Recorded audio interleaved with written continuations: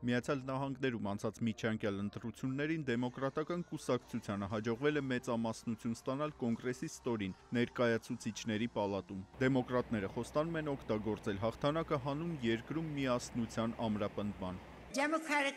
Դեմոկրատական կոնգրեսը աշխատելու է լուծումներ գտնել, որոնք մեզ մոտեցնում են, քանի որ մենք հոգնել ենք պառակտվածությունից։ Հայտարարել է Կոնգրեսում դեմոկրատական կուսակցության առաջնորդ Նենսի Փելոսին, ով հավանաբար կդառնա ԱՄՆ-ի Կոնգրեսի ներկայացուցիչների պալատի խոսնակը։ Հանրապետականներին սակայն հաջողվել է ամրապնդել իրենց դիրքերը Սենատում վերադարձնելով հյուսիսային Դաքոթա, Միսուրի և Ինդիանա նահանգները։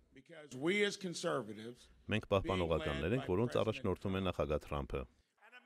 Միջանկյալ ընտրություններն անցան ԱՄՆ-ի համար բավականին կարևոր ժամանակահատվածում։ Մի կողմից նախագահ Թրամփը փորձում էր վերահաստատել իր քաղաքականության աջակցությունն ընտրողների կողմից, մյուս կողմից դեմոկրատական կուսակցությունը փորձում էր հնարավորին չափով թուլացնել Դոնալդ Թրամփի դիրքերը վերջ դնելով Կոնգրեսում հանրապետականների մեծամասնությանը։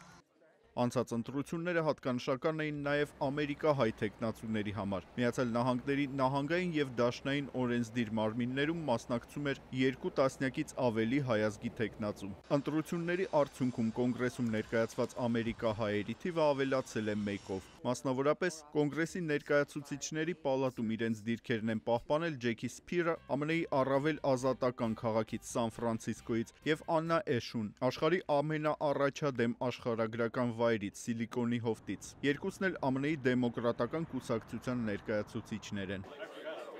Մեկ այլ հայազգի դեմոկրատ իսկ այժմ արդեն ամերիկահայ կոնգրեսական Էնթոնի Բրինդիսին հաղթանակ է տարել վերին Նյու Յուրքում։ Տարածք, որտեղ համաձուլվում է բնակիչների պահպանողական ու դեմոկրատական հայացքները։ Ամերիկայի ձայնի հետ զրույցում Բրինդիսին նշել է, որ պատրաստ է աշխատել հայ-ամերիկյան օրակարգի հարցերն առաջ տանելու և հայոց ցեղասպանությունը ճանաչելու ուղղությամբ։ Քանի որ հայկական արմատներ ունեմ, ակնկալում եմ Վաշինգտոնում բարձրացնել նաև հայ ժողովրդի ձայնը։ Արման Թարջիմանյան, Ամերիկայի ձայն, Վաշինգտոն։